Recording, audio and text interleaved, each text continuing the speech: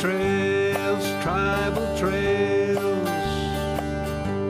The Son of God, He's near. He chose to walk with us these tribal trails. Tribal trails. The God of the Bible knows everything. Whether we believe Him or not, He knows every single detail of our lives. Elihu in the Old Testament talked about that. He said, "For God watches how people live. He sees everything that they do. No darkness is thick enough to hide the wicked from His eyes."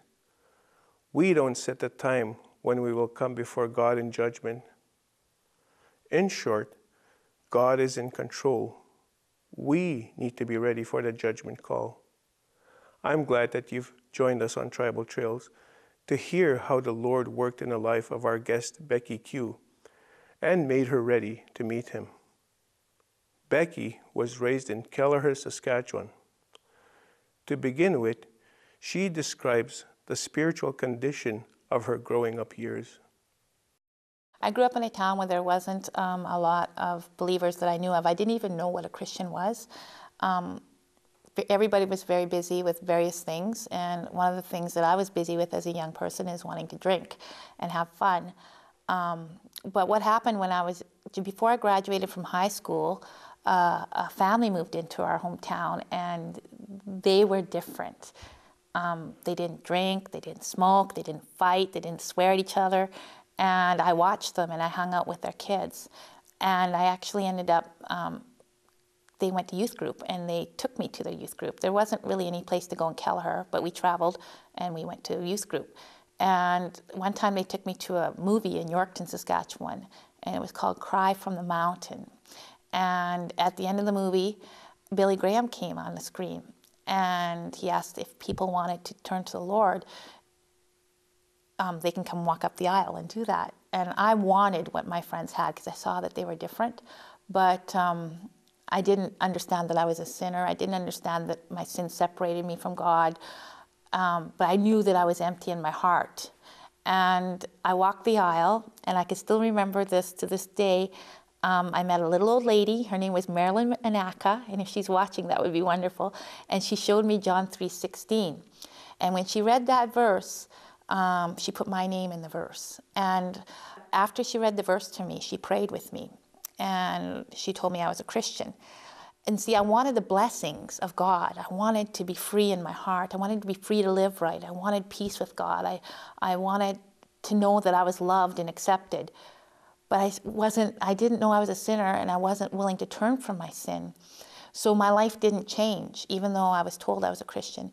And I know she would have been praying for me, and she sent me letters every month after that. She did all that God was required of her to do.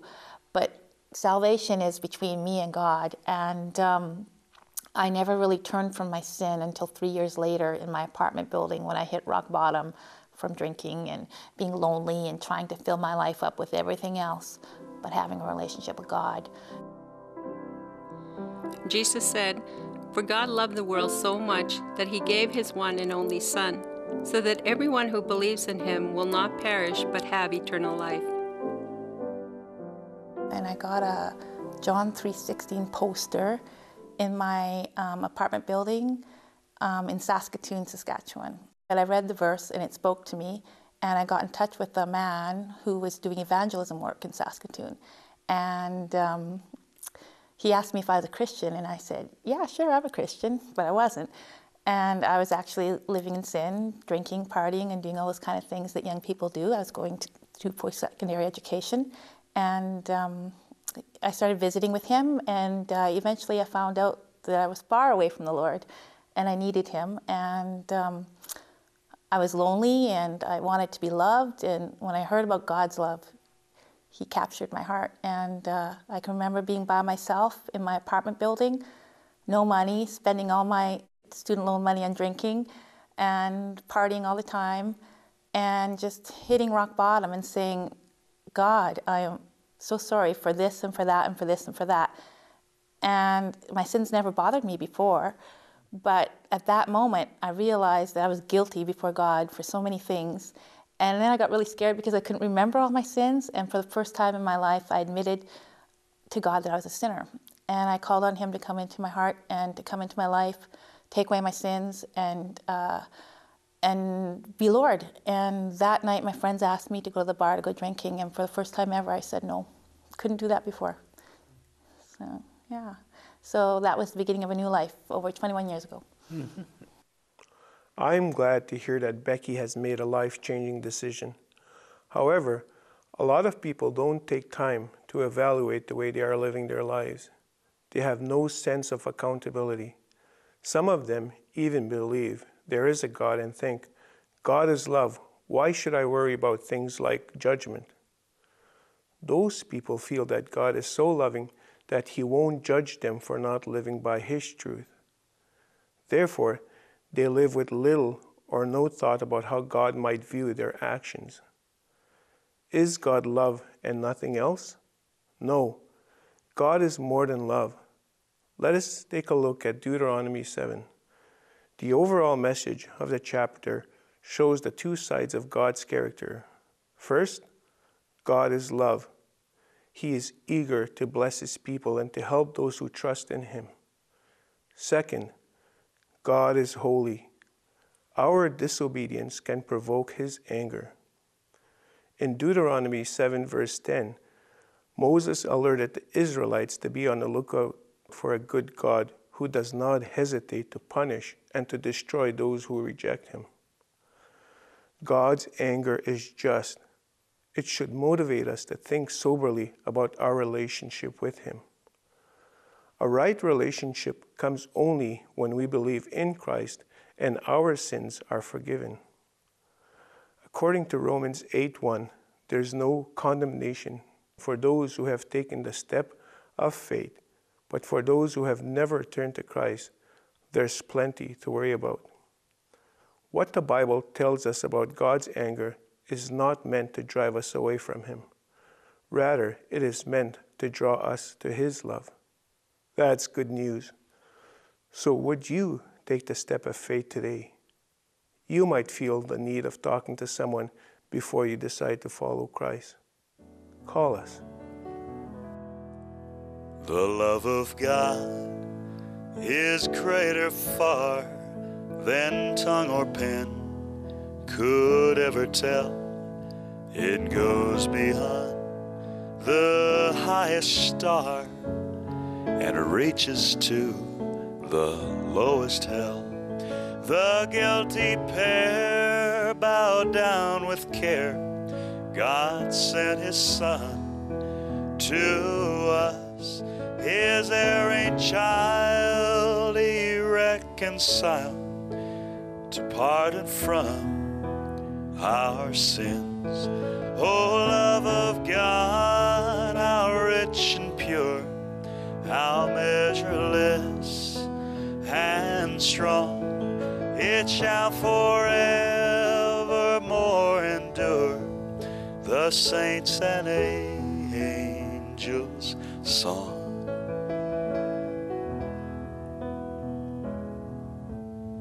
Could we with ink the ocean fill, and were the skies of parchment made, were every stalk on earth a quill, and every man a scribe by trade, to write the love of God above, would drain the ocean dry, nor could the scroll contain the whole, though stretched from sky to sky.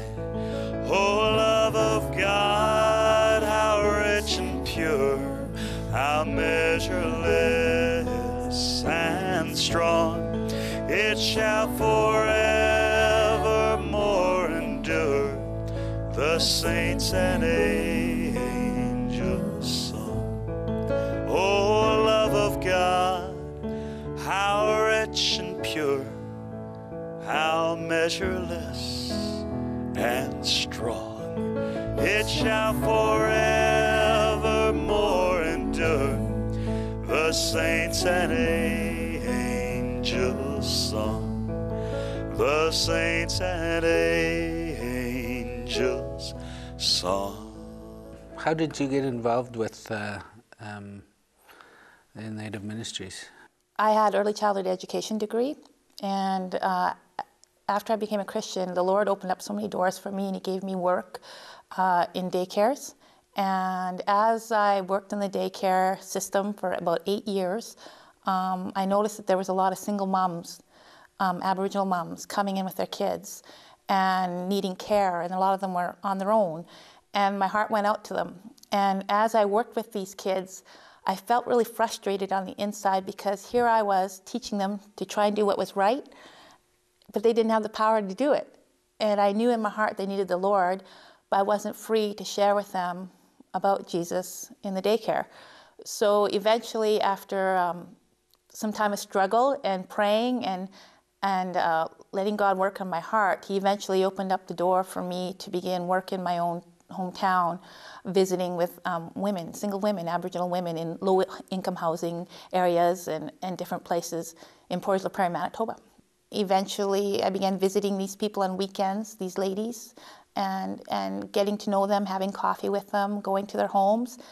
And eventually, I was able to let go of my work little by little and cut down my hours so that I can spend more time with them and minister to them and share the gospel with them. And God just kind of opened the door for me to do full-time work. So how does that work? Yeah, and I wondered that too, and I actually wrestled with God about that. I thought, God, how can you be calling me to serve you in full-time work? And I don't have money. I don't have anything. How am I going to do it? But God wanted my heart, and if you give Him your heart, and if you're willing, He's going to work out the rest, because God won't send us somewhere to do something without meeting our needs. He promises that.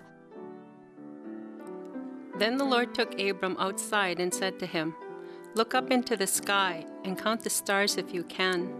That's how many descendants you will have." And Abram believed the Lord, and the Lord counted him as righteous because of his faith. And He kept giving me that verse over and over again from the Bible. Abraham believed God, and it was accounted unto him for righteousness. And it would come to me several times throughout a week. A lady would give me a verse, and that verse would be inside her in the book that she gave me. Or I'd see it on a devotional calendar, or someone would be preaching about it. And it was like God was telling me, just believe me. I'm sending you out to go minister to these people.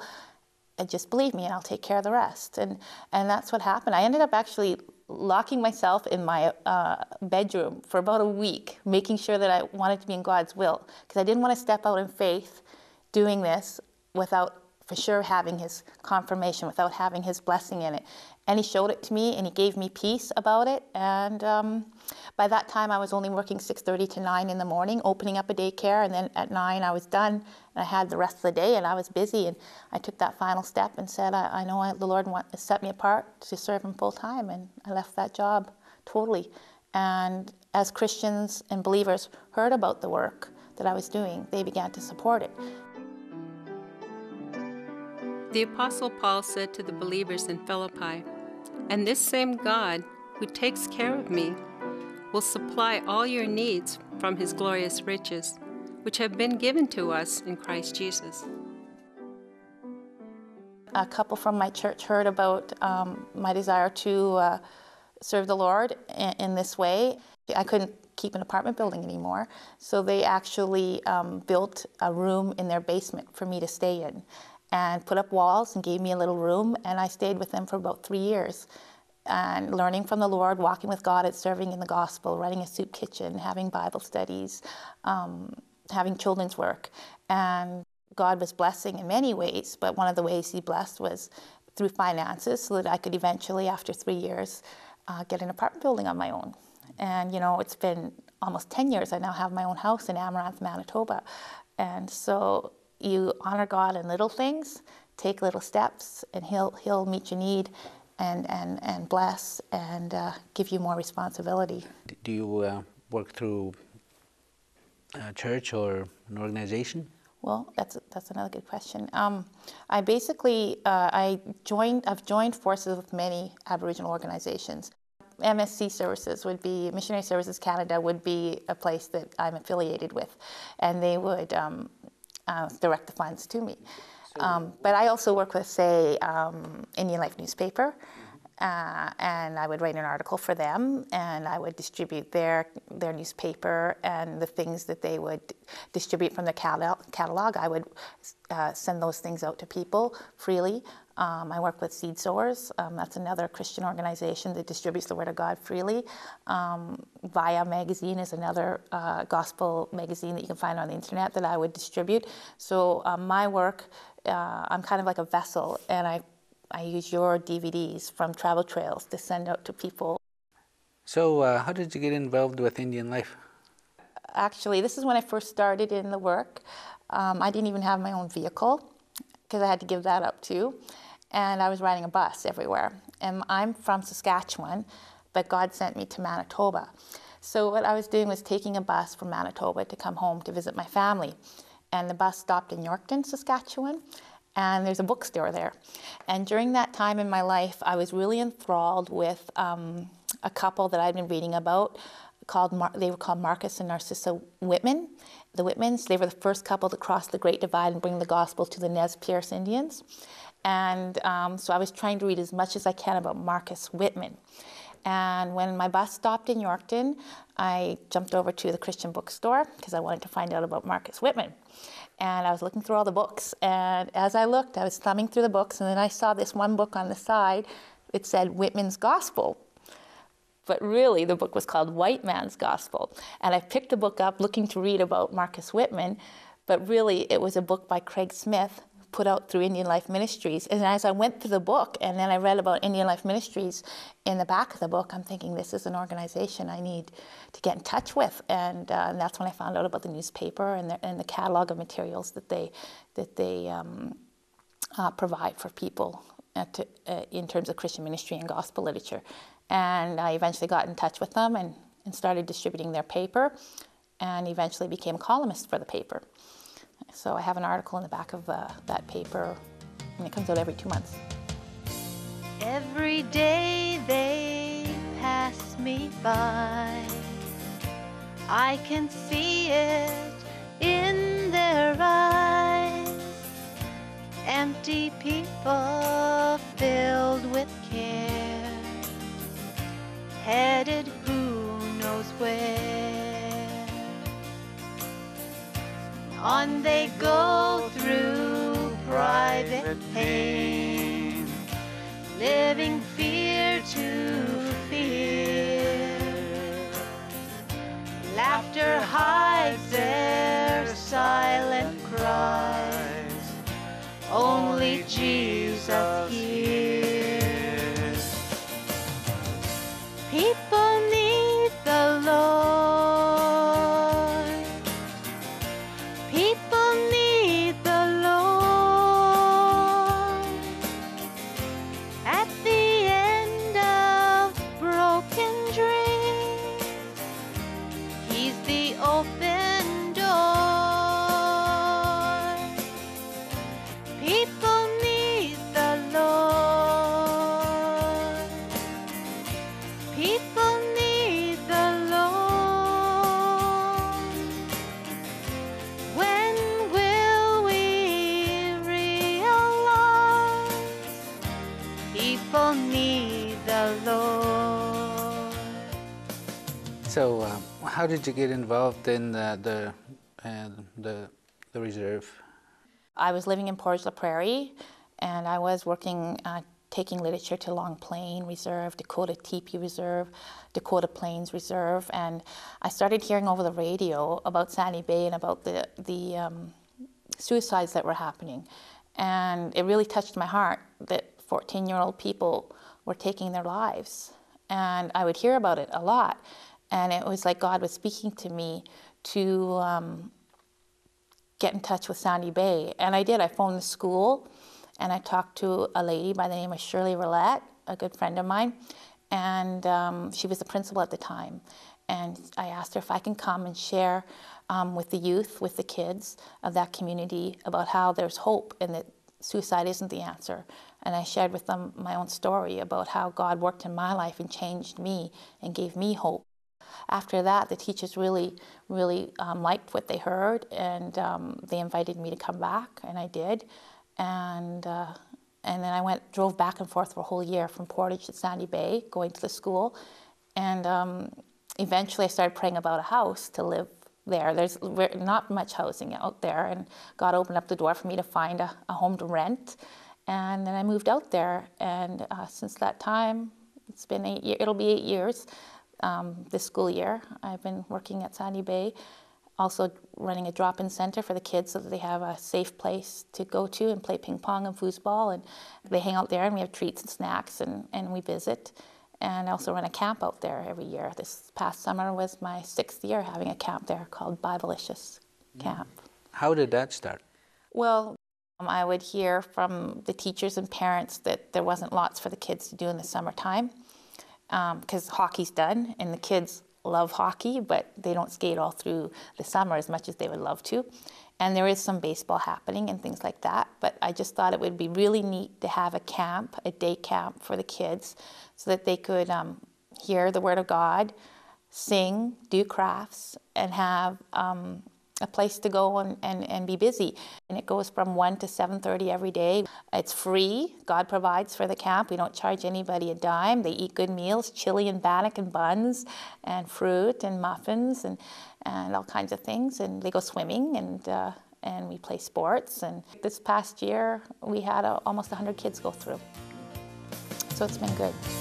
We are called to take His life to a world where wrong seems right. What could be too great a cause for sharing life with one who's lost?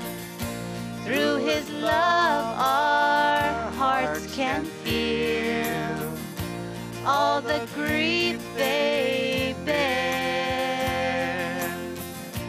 They must hear the words of life only we can share. People need the Lord. People need the Lord. At the end of broken dreams, He's the open door. People need the Lord. People need the Lord. When will we realize that we must give our life? For people need the Lord. People need the Lord.